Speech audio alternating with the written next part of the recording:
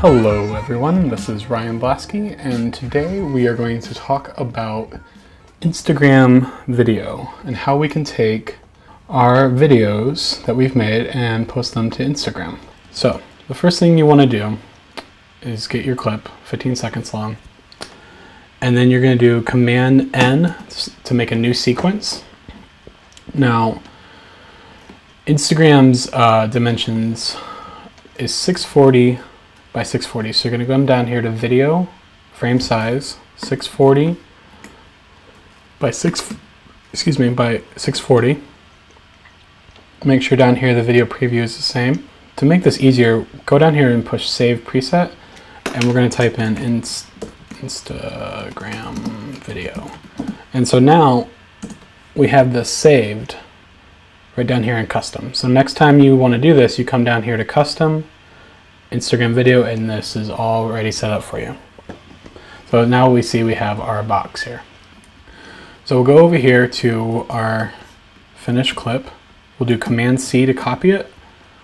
Then over here to your Instagram video tutorial, or whatever you named it, Command V to paste it. Now as you can see, this is way blown up because this is a 1080p clip right here. So that's much bigger than the 640. So we're going to go down here, right click, and do scale to frame size.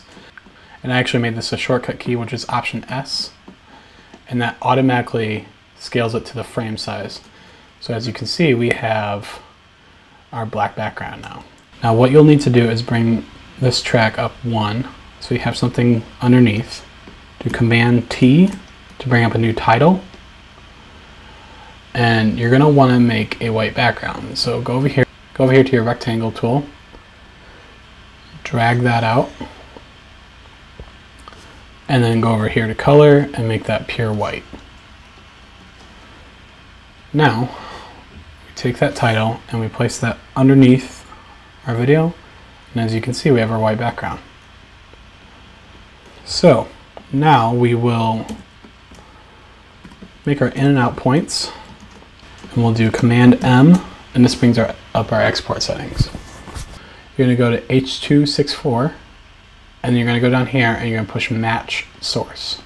And what that's going to do is going to just basically match the sequence here, the square that you need. Name your output, we'll put it right there on my desktop, and we'll push export. So now we have that exported, and what we're going to do now is we have it here on our desktop and it's all ready to go, but now we need to get this to our phone.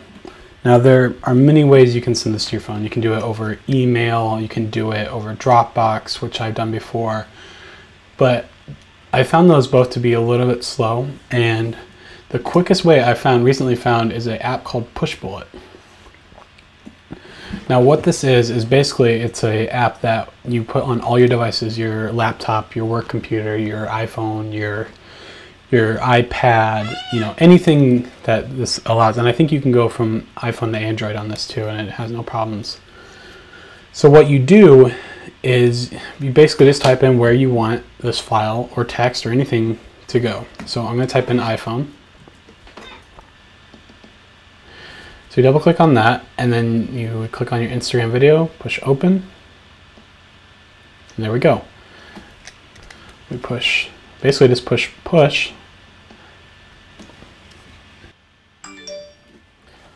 and there we go. And with just a few seconds,